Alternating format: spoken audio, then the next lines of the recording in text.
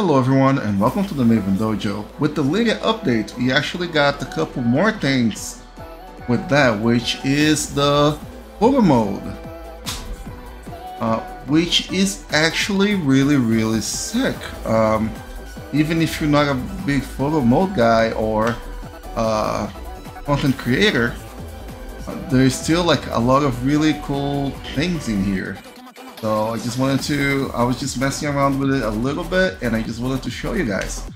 So first of all, right, so we're going to train, so how to access it, right? So first thing, you go into training mode and then bada bing bada boom is right there. And then, you know, you just do whatever you do, any pose that you're looking for, you know. Do like a sick move, let's say for example 443 from Raven is a really cool move. So 443 and just do 443 and then I pause, and that it's as simple as that. Now you can start moving around, you can pan, you can rotate, it's like 360 rotate around it, you know. Now it looks like I'm in the Matrix, right? Looks sick. But then I can also come over here, you can see the big, like, you don't want the big middle right there. You can remove the effects. Now it's just the characters, like that. And you can also just pan around, zoom in, zoom out as much as you want.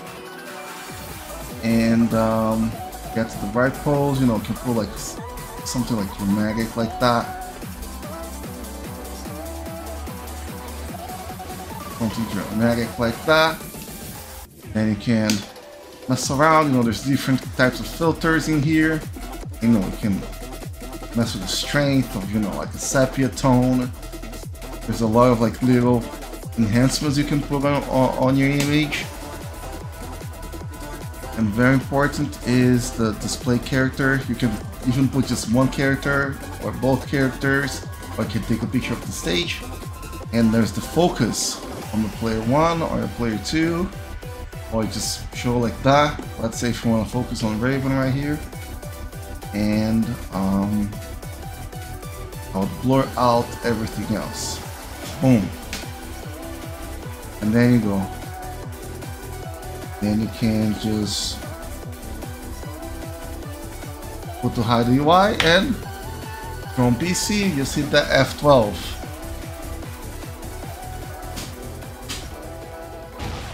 Hello everyone, post-production Maven here. So yeah, this update is going to be a game changer for content creators like me. There's a lot of cool stuff you can do, but even if you're not a content creator, check it out. It's actually like really sick. And right now I'm working on a video on how Heihachi is going to be adapted to the Tekken 8 system. So if that's something that you think you would be interested in, make sure to subscribe if you're not already, and I'll see you on the next one.